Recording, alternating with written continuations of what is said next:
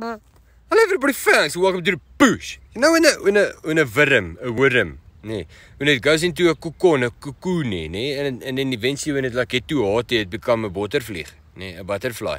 It like squeezes out the sphinx there. Some people call it a puppy, nee.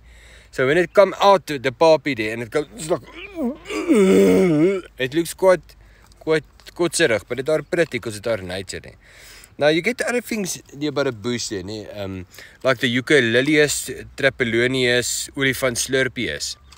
It does the same thing there, nee. It also has like a cocoon, but it come from the tack, the tack, nee, the branch. It come out there, so it get rid of the old branch and then it make new branch there. But it, this what it look like. See, it look like just like a poof.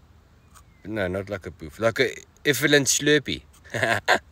Yeah, now this are bloody amazing. You can hide stuff inside because look at our empty there. Can you see that? It's like a toilet roll there, but a toilet. The toilet paper come on here, the butter paper.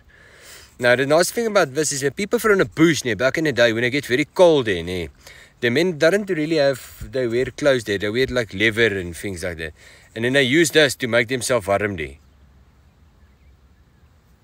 Yeah, I wouldn't try it, just not get stuck there or something. Or there's a goggle and it bite me there. But can you see, it look like a effluent slurpy. And it are light, so you can carry it. It's convenient for you. You can even hide your sweeties inside there. Just make sure they're clean. Okay. So next time when you see this, these are not a poof. Okay. Can you see that?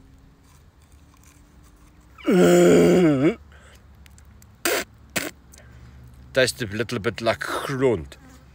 Yeah, when you see one of these, hold it, because you might need it to put some water in, or chocolates, or things. Okay, thanks.